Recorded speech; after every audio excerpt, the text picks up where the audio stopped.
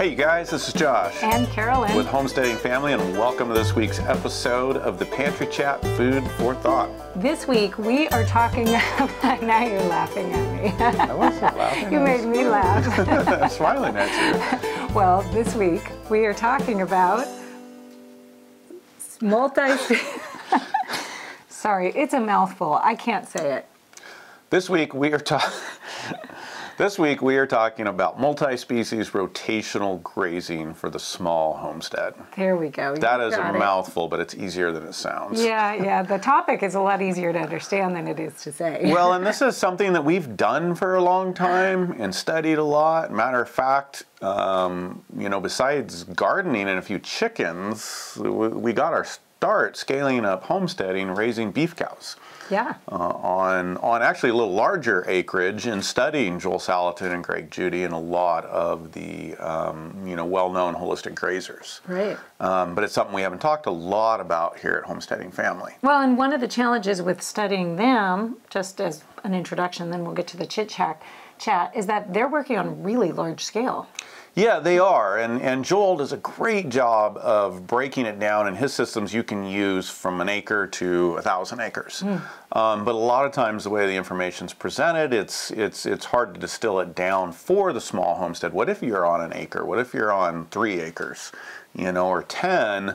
How can you raise a lot of meat, a lot of animals, and do it, resiliently, sustainably, while improving your pastures? I think that's been a challenge to distill and talk about, and so we want to enter into that a little bit and talk about what that is, and I don't know how far we'll get today, but maybe this will be an ongoing conversation. Yeah. And we'll see if it's something that interests you guys. All right, sounds good. But before we get into that, we need some chit chat. If you are new to the Pantry Chat, know that everything should be time-stamped for you, so you can skip ahead if you are busy or you don't want to listen to Chit Chat, or you want to just jump into the main topic. You can skip ahead to the main topic, but we like to do the Chit Chat. Yeah, just scroll down and the timestamp will be in the description feed. There you go. Yeah. What have you been up to? What have I been up to? Well, on topic. We're doing a lot outside. It's been a little slow to get started this year, but we're working on getting animals out. We've actually got the pigs, the coonies out on grass. They've been out on grass for a week or two now. Oh, good. We've got some of our laying hens out on grass, and we're just ready to start in with our rotational grazing. We've got sheep shears coming actually today. After they're shorn, we can get them out and the chickens into rotation. And so actually just getting our fences set up and getting a plan going for this year's grazing. And we're on 40 acres right now. We're rotationally grazing a little over 3. It's probably about 4 acres. And then we have some other ground that's just being lightly used by the beef cows. So it really is that small homestead, and it's amazing what you can accomplish. Our whole productive area, super productive area of the homestead is what, only 5 acres? It's under 5 acres. It's under 5 acres, and that includes 2 houses, a couple ponds, pasture, and gardens and orchards and other infrastructure, barn and whatnot. But that's on 5 acres, and we produce 90%. 80-90% of what we do on that 5 acres for 15 to 20 people. Yeah. So you can do a lot in a small space. Yeah. And I think this is a major part of it, is the rotational grazing. But we're not talking about that yet. We're talking about what you're doing. So good. Well, that is what I'm doing. So we're getting that set up. We actually have some other land that we're going to get ready to clear that's in really degraded forest. It's been logged, unkept, and it needs to go to pasture. So we're starting some work on that. I'm actually just feeding beef cows up there right now. There's some roads, some very compact stuff. So instead of turning that up, I'm rolling out grass and feeding them on that to build up organic matter and fertilizer via, waste from the cows. Yeah, this is exciting because we're letting the cows do the work, right? Instead of bringing in machinery and ripping up the land, we're letting the cows actually come in and do that in a much more gentle way. Right, where we can, and we're going to have to bring in some light machinery to remove trees, but even that, we're going to do that without turning the ground over and leaving the structure in place. And so, Man, working on that. We've got gardens going outside. Yeah. We got an orchard in. We already had fruit trees. I don't know. We had a dozen fruit trees or so, but they were kind of random around the property. And so we picked an area between the house and the main crop garden and put in 19 trees. Yay. Recently. So that's exciting. A lot happening this year. Yeah. Yeah. Yeah. And today, tomorrow, and the next couple of days, we have the first round of meat chicks coming in. Oh, that's right. Yeah. And turkeys. Yep. So that's exciting. Yep. We're actually doing 2 rounds this year because, as some of you guys know, we have a son who has started raising and selling pastured chickens and turkeys. And that's really exciting. So Really is. It's fun to see him picking up the vision. It's not really been our goal to farm ourselves, but to set it up for the next generation, and he's stepping into that. This is his 3rd year. He's been working his way up slowly, but he's doing 200 broilers, chicken broilers, and I don't know how many turkeys. Yeah. A dozen or so. I think it's more than that. I think it's more like 25. Oh, wow. Yeah, so we've got a lot of them coming. So if you live in the area and you're interested in really well-raised pastured turkeys and chickens, send us an email, but we can't ship, so don't send us an email asking if we can ship. No. We're not doing that, and we're not anywhere close to doing that. Yeah, right. But what about you? What are you up to in this busy May season? May for us is the kicker of the year, though we have a lot more hands this year, so it's really nice. Every year as the kids get older, they're much more helpful. It's wonderful. And then they get really helpful, and then they leave or get a full-time job, and they can't be as helpful anymore. They do. We're also bringing interns in. We actually have 2 interns here. Right. And we'll just put that out there. One, it's a huge help to us. We need it. But next year, we'll be looking for more interns. So those of you that are interested, just keep your eye out for that. Yeah, absolutely. So that's been a big help, It really has. having the extra sets of hands. But you know, right now we are getting everything in today. We're actually putting in tomatoes and peppers and cucumbers. Those are all going in the hoop house. And then the storage crops of carrots and beets are going in today. Okay. And so trying to get it all in. We have a break in the weather right now. We're having a couple of cool, mellow, cloudy days. So it's good for the people who have to work in the garden, but it's also really good for the plants, especially when we're transplanting. Not too much heat right away. Yeah, so we're getting all of those things in right now. Out in the cottage garden looks amazing, and we have had so much success in the terrace garden so far, which is kind of an extension of the cottage garden right out of the kitchen.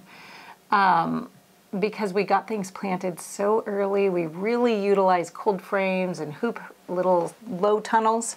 Yep. And so now we're just trying to keep that going. So all It's those doing things good. are just moving along. The terrace gardens are expanding. Yes. And we've had earlier greens this year than most years. I just won my first major battle in the war against grass in my cottage garden beds, which I'm very excited about because this is a yearly battle, trying to keep the grass out of the beds in the cottage garden. And so we actually put in 8-inch steel edging. This is a wall trying to protect a little bit. We have some of the creeping grasses. I don't even know what they're called, what the specific names are. It's a native. I don't know what it is. Yeah. But that's in an area that we had cleared and layer mulched and everything. And so the problem was mostly, and we had a few spots where it came through, but mostly from the edges. You know, if you've got one of those grasses, the roots are going to come through unless you put up a barrier. So everything we do, we try to create systems that make it easier to continue doing what we're doing the next year.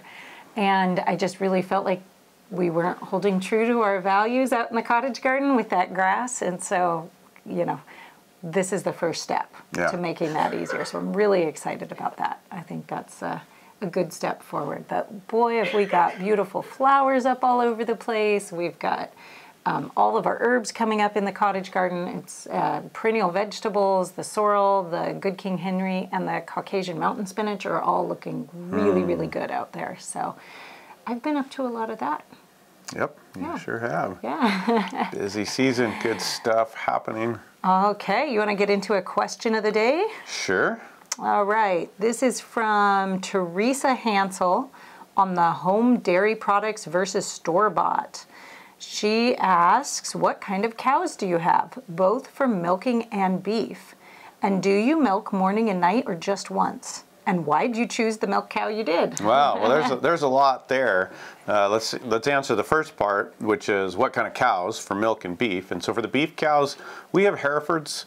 Love them. They're older generation Herefords, so they're a little smaller than what you might mostly see for Herefords today. But they flesh better on grass. That means they meet out. They come to maturity better just on grass. And they're also just very mellow. So we've loved them. There are lots of good breeds out there. I don't know that we'll stick with pure Herefords because they're hard to find the ones that we want actually, and so we may go to a little more local, but definitely going to work towards that smaller size, that heritage frame, and they've been great for us. So that's what we have for beef cows. And then the dairy cow, she is a Jersey with a little bit of Friesian in her, and what I call a black Jersey. And we've had 2 of these, and we love them. Yeah, they have been great milk cows. They give a ton of cream. They're very easy to work with. They have a better tendency to take with AI if you don't have ours have, yeah. I don't have any, that's only anecdotal, but yeah. Right. Because Jerseys are kind of known to be really hard to AI and not always take. And so we've had a lot of success with these. And they give us a lot of cream. Yeah. So we like that. And they've been good keepers. They're a little larger, so for some holdings they're a little bit big. They're on the larger side for a Jersey. They're not like a Swiss cow, Swiss dairy cow, but they are a little bit bigger. So if you have a small holding, you know, that might be a little bit large for you, but they've been very good animals. She gives a lot of milk. Both of them have. They've given about 8 gallons a day at max. At max on grass. Yeah. And so. And it's like Carolyn said, though. It is creamy 8 gallons. So for our household, that's really, really good. Yeah. And as far as milking, morning or night, we're kind of all over the place. We kind of work it seasonally, and so we start out milking twice a day. Part of that's because this particular cow hasn't shared her calf very well, and you know we might ease into it a little bit slower. Hasn't shared her milk with a calf very well. Or with us when she has the calf. Right, exactly. And she's like a great cow if the calf's not around, but I think she's also such a great mama that she holds back her milk. She's real restless in the stanchion if she knows that calf's around. The calf goes bye-bye, she's wonderful. Yeah. So anyway, so we usually are removing the calf quickly, milking twice a day for what, the first 5 months or so, 5 to 6 months, depending on the season. And as it gets towards fall, we go down to once a day milking, lighten it up a little bit. And then we dry her off right about 3 months before she's due again. There is a place in the season where all of a sudden butter does not cream doesn't turn into butter. Not as well. It takes a very long time. There's actually all sorts of science behind that I have just found. I couldn't recite it to you yet, but there's this place where it just stops turning. And so at that point we kind of figure, oh, we've had enough in storage. Usually the cheese cave is full by then, and we're just getting kind of drinking milk for the family, and we just don't need that many gallons every day to do twice a day milking. Yeah. Yep. So good. That is it. That's our dairy cow. Yeah. She's nice. Her name's Tilly. Okay. All right. So we're jumping multi-species rotational grazing for the small homestead. That's a mouthful. Can I just call it rotational grazing? Yes. What do you want to know? Okay.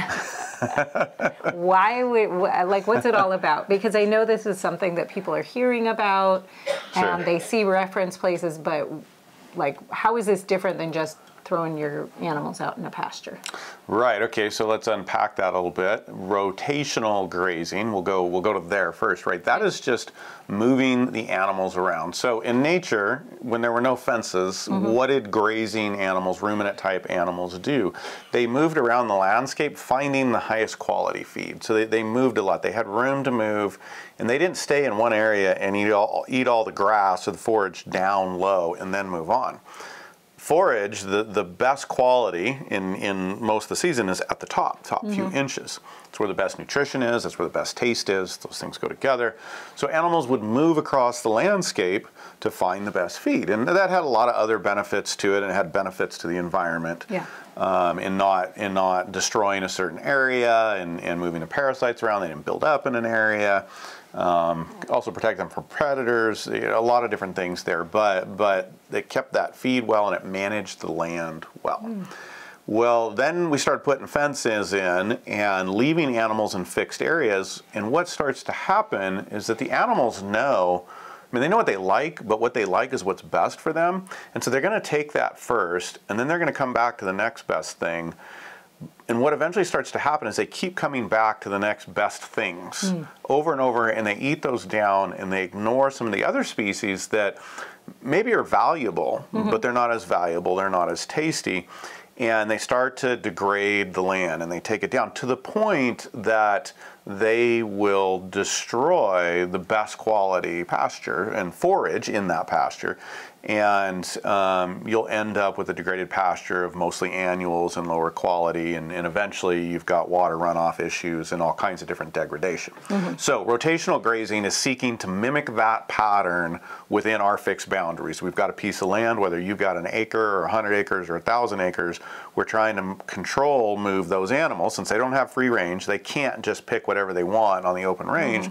So we have to help them out by keeping them in a smaller area, giving them the right amount of feed, allowing them to manure it and fertilize it, and then moving them on through that space. And so we're rotating them through the land in a way that feeds them well and actually builds the land instead of degrading it. Okay, so that makes a lot of sense, just thinking about how animals' behavior is public, like in nature, right? How small can this apply to? Like, does this apply to somebody in a backyard with a couple of chickens for just the rotational grazing part? Just the rotational grazing part without the multi-species, yes. So you could just like give your chickens a few square feet and move them around? Well, sure. Instead of having them, because chickens do the same thing, and we were just watching this. We're getting our layers out early. We're getting them on pasture, and they had a fairly big area in the chickshaw where they're moving. But what would they do? Leaving them in there for a couple days, they had their spots. They wanted to go back, and right away they were tearing holes into the grass and creating dust baths. And they've got this giant area. They're not harming the forage at all, but for the chickens, they're creating this impact that's not good. And it takes them a couple days to do that. 1 day, 2 days, they don't do too much, but you leave them sitting there, they do. So even in a backyard, you can contain your chickens either in a netting or a chicken tractor, those of you that are familiar with that, and you can move them from spot to spot. Yes, you have to move them every day, but you're giving them new feed, they're fertilizing, and they're moving around, and there's no reason you can't do that in a backyard. Absolutely. And my next thought is, well, depending on the size of your backyard, do you want to run rabbits in there? And this is theory. I haven't done this or even seen this on the small holding, but I think you could even get to the multi-species part. But there's no reason you couldn't do chickens, you couldn't do ducks, you couldn't do geese, you couldn't do rabbits. Those are the ones that come to mind in a pretty small yard. Okay, so as far as rotational grazing goes, this is something that you can do kind of whether it's really small or really big land. So this can apply and have benefits for people at all different levels. Right, and let's talk about it just for a second on the other side. On larger land, could you do it with single species? Like we're talking about here, just chickens or just ducks. Could you do it? Yes, you definitely can. The same principles, you're moving them around through nature, getting them the best feeds, fertilizing and letting that land rest is the term that we have, and let it regrow. And often, managed well, you can come back, depending on your environment and a lot of other things, you can come back and regraze that at a time, maybe two. People like Joel Salatin, they can come back over there on 6 times in a season. But he's developed that over years, and his climate plays into that. But that becomes very powerful, even with a single species. Okay, so now let's talk about adding that layer in of the multi-species. Right. And what is that? Why would you do that? Well, again, we're looking to nature, we're looking to creation for the answers, right? There are no monocultures in nature. God didn't create monocultures. There are always interworking species and systems. And that aligns with what we're trying to do as homesteaders and stewards of the land. One, we want to take good care of the land. Two, we need to produce for ourselves and create our own resiliency in our food systems as much as we can on the land that we have, right? Well, nature allows that, and you can start combining species to create benefits and run multiple types of animals. And a real common one that people talk a lot about is the ruminant, like the cow and the chickens, right? That's a ruminant and a bird. And in nature, you would see, say, in American context, buffalo and birds following the buffalo. And the birds help with parasites. The manure created certain bugs that the birds would eat. And there's a whole symbiotic relationship there. And so we're mimicking that. We're not necessarily accomplishing everything that was happening in that broad natural system. But we can take a cow, lead the cow ahead in the feed, say a dairy cow. It's a great combination for a small homestead. And put a dairy cow in, she's in front, and behind a couple days, the chickens are coming. Your meat chickens or your egg layers. And what's happening? Well, the chickens are coming behind. Often that manure has gotten fly larvae or something in it. You're feeding the chickens. They're spreading the fertilizer, right? The cow patty's out. They're spreading it out so it's not clumped, because when it clumps, you get high nutrient density, and the cows actually won't come back to that for sometimes a year or more. When you bring them back in. And so the chickens are spreading that out and evening the fertilizer in your system. And now you're raising two sets of animals and products on the same ground, done correctly. So it's beneficial to both, because you're spreading that out, so the grass is getting better for the cows for the next time they come through. The chickens are eating off the fly manure, the fly, other parasites, the fly larva, or anything else that's in that poop. And they're fertilizing the chickens. Call it manure. That sounds better. Sorry. Okay. Manure instead of poop. Oh, got it. Manure. Okay, manure it is. I like fertilizer. Let's call it fertilizer, because that's what it is, and that's one of the huge benefits when you realize that it's fertilizer. We all, you know, we're in our industrial mindset. We've got to fertilize our gardens. We've got to fertilize our lawns. We've got to fertilize our pastures. Nature was made to do all of that. It's the animals. We're actually controlling the distribution of fertilizer, which is increasing the quality of the feed, which allows us to better feed our animals and have a better quality feed for ourselves. So you start to get this system going that's really working together. And guys like Joel Salatin will run the chickens, even though he's running a large business, he'll run the chickens just to fertilize the grass to feed the cows. Let alone that he then gets to sell the eggs or the meat. But there's a lot of economic proof that just that fertilization and doing that labor provides enough benefit to make it worthwhile. So I think this is such an important principle here on this, because, you know, when we look at a pasture, we kind of naturally think, what can it do for us, right? Like, we can feed some animals on there and get some meat out of it, or maybe some eggs out of the chickens. But we always want to be in this situation where we're thinking about how we can improve what's around us. How can we improve the land? How can we improve our soil? How can we improve the grass? We want to be a net benefit when we show up somewhere, right? Not a drain. Like, humanity is so often a drain on the environment That's around our tendency, right? And so we want to show up, and this is one of the things that you can really do to benefit the land in a lot of ways, because you are making that pasture better, not only for the animals you're running, but for every species that accesses those pastures. So you get a better return on it. Your animals are healthier. They're happier. They're living a more natural life. They're more naturally resistant to disease and things that comes through, because they're constantly moving on to fresh pasture. They're not having the same type of parasite issues. And so that just puts them in an altogether healthier state between the nutrition and not being weak from parasites. Right. And so you're just improving the entire state of the land around you and its productivity and the health of everything when you start increasing your pasture. And you can do this directly with the animals if you're doing it correctly, which is so exciting. Right, and it's important to note that doing it correctly. So the common thing is to take animals and just put them out on a piece of land, and that land degrades. And humanity's been doing this. It's not just us in America and homesteaders that might have that tendency. Humanity has been doing this for years, and desertification is a real thing. Civilizations have desertified an area by just putting the animals on it and overusing it. People are doing that on a small scale as well, and it doesn't have to be that way. It just has to be managed correctly.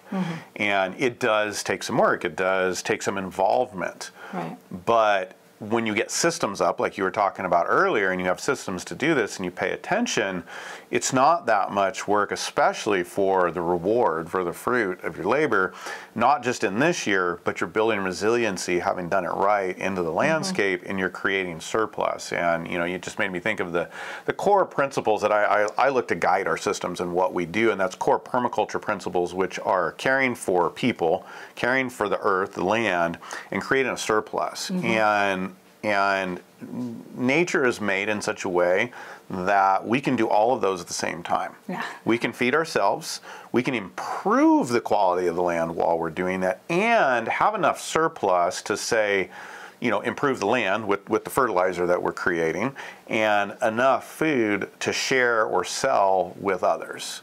And so there's that abundance, and that can grow as we get better and better at this. Wow. That's exciting. So it really is. It's not, you know, modern economics, I guess I want to say, kind of says either you have or I have, right? You take something away, and so therefore the other person doesn't have. Right. You take something out of the pasture, so the pasture is degrading, right? Well, it is, and then we look at that's kind of modern, conventional agriculture.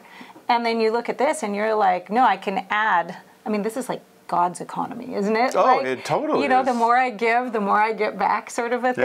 Yeah. And that's what happens here. The more you put into it, the more energy, the more focus, the more animals and movement and things like that, the more you end up getting back, if done correctly. I think it's a beautiful imagery of God's gracefulness to us expressed in nature, that even though there's all these challenges in nature and it's easy to degrade, if we'll work with the principles and the way things work, that's why we talk about looking at nature. We're not trying to do exactly what nature's doing. We're trying to look at how does nature work, how can we put this into then a controlled situation and apply those principles in a way that does everything you're talking about. And that's just, to me, it's exciting, and it's God's grace to us through nature. Now, I think all of these things are so neat in theory, but what I really think of is neat is seeing it play out in our own pasture. Because we've been kind of on a journey. When we got to this property, it was very degraded. The pasture was degraded, sprayed, trampled on, fertilized, chemicalized. It was everything. It was not in good shape. It was pitted all over with holes. It was rough. And here we are, and we've got sheep going out, pigs going out, chickens going out, cows going out, you know, all coming through this space. And it is amazing to see it just get more and more lush as we do that, which is really kind of neat. Well, an example of that real quick is that when the first year we got here, we put out 4 sheep. Uncontrolled, because it looked like it had, we were busy, we're getting settled, we're doing all kinds of things. And I said, oh, that several acres can handle 4 sheep for a couple months.